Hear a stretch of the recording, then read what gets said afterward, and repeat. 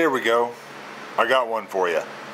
You know how Obama and all his cronies are on and on and on about Romney releasing his tax forms for like the last 10 years?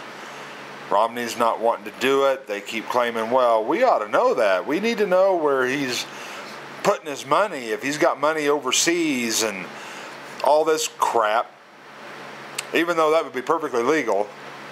You know, I got to thinking, it's like, you know, our president should be a pretty smart, well-educated guy.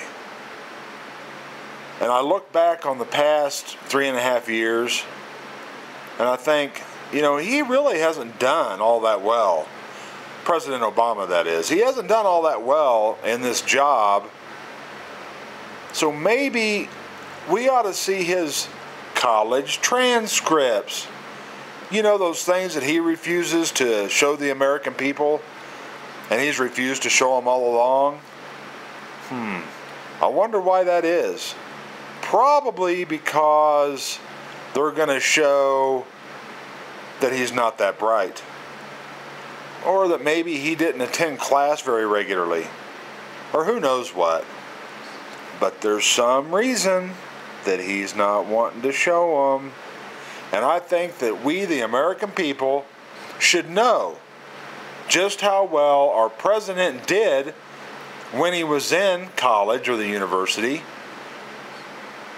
Because then we would have maybe a little better idea whether we should give him another 4 years to screw up the country even more.